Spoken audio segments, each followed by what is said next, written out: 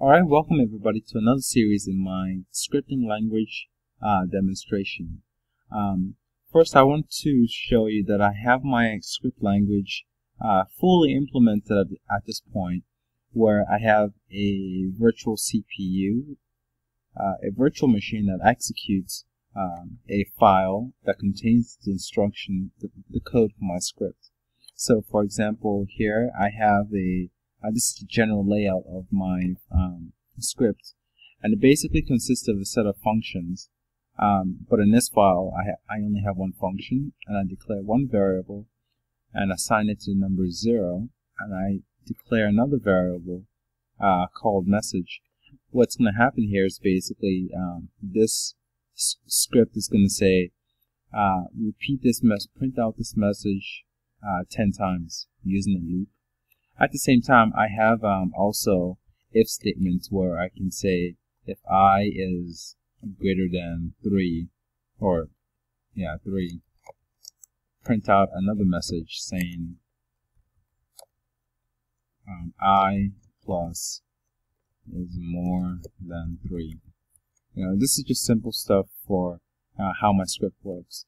And by how I created the scripting language, I don't require the user to have semicolons at the end.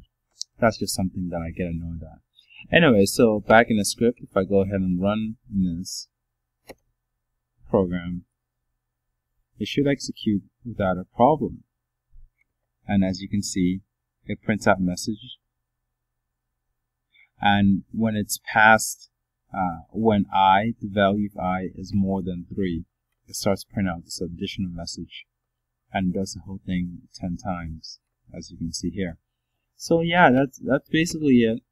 I do now finally have a place for y'all to download my source code.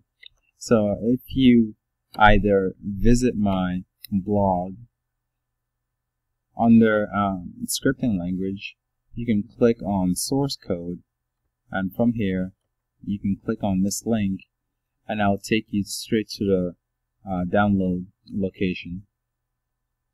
And then all you have to do is basically click here, and you can start downloading the source code. An added feature of the scripting language is that I can change things up without having to recompile my main program. So now if I just edit that, take that out, save, and run the application again, without compiling, I change the code.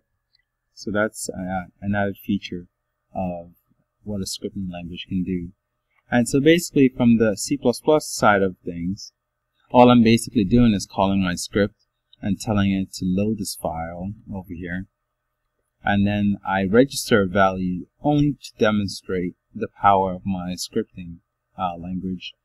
I can use C++ variables inside of my script by first registering those variables and then unregistering it when I'm done. And so what's going to happen is I'm going to say call and execute the function called equation, and pass it two values, 60 and the value stored inside of my C++ variable. And so in the place of offset, it's going to be the value of 100. And then it's going to start executing the source code. And so it comes in here, and basically here, if I don't pass in two parameters, the script will complain, saying there's a problem. So yeah, but overall, and so the script won't run correctly because first of all, you're not satisfying the function's parameter number. So there's a lot of error checking inside of my script, so that makes it more versatile. So as always, please rate and subscribe, and leave some comments below, give me some feedbacks, and thank you for watching.